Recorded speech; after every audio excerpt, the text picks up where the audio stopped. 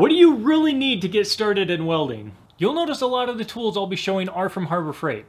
You know, lots of people dog on them, but they do have a good tool selection for, I would say, the home shop or DIYer type person. Now, I get asked all the time, what welder should I pick up? And that's a loaded question because it depends on everyone's situation.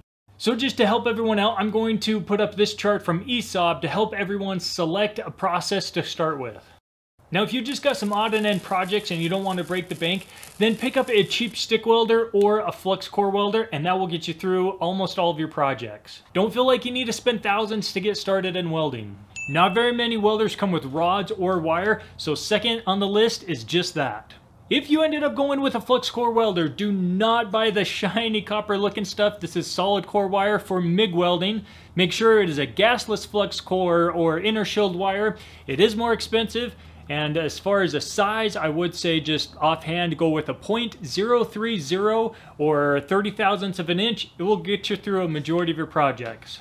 If your welds aren't turning out that great, lots of people like to blame the wire, but I've ran a ton of different brands and I found that the main cause is actually mostly either your speed, stick out, or technique.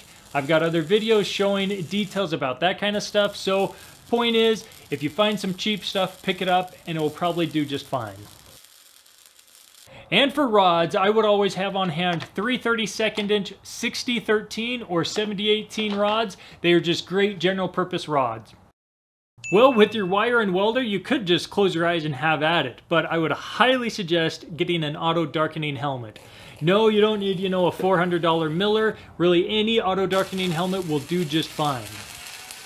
When I started out, I just used some leather work gloves and they worked great, but most people don't know that welding gloves have a couple purposes. First of all, if you're flux core or stick welding, it throws out a lot of spatter. So the extra long sleeves help out with that. Also, welding throws out UV rays. So if I'm just doing, a small tack job here and there, I'll have at it. If not, I do like having a welding jacket or at a minimum, long sleeves.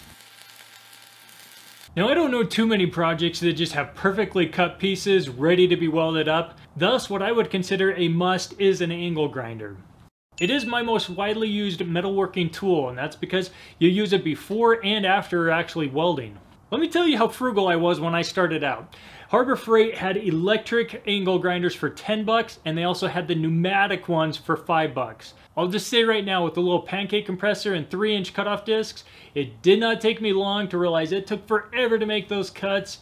It was not worth it, and I bit the bullet and spent the 10 bucks as it was for back in the day when they were orange. My first angle grinder that still works today. Lesson is, go out and buy an electric angle grinder, you'll be happy. These are all 4.5-inch angle grinders. It's a very common size, and you'll see that I have a bunch of them. And that's because I don't like changing out the attachments.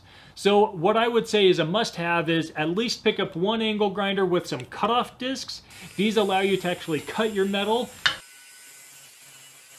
I'd also pick up a grinder wheel. This takes out a lot of metal and it cleans up those really ugly welds if you're just starting out, gives you another shot at it.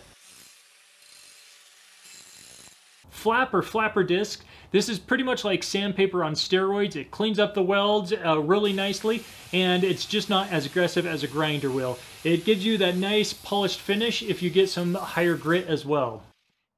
And lastly, the wire wheel. This cleans up and preps the material really well. Also, if you're doing flux core, it leaves a lot of dust and spatter, so a quick brush with this will clean it right up.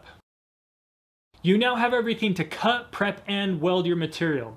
So all of the items from this point on are really just kind of the extra bells and whistles. They are what will help you get either a nicer weld or help do the job quicker.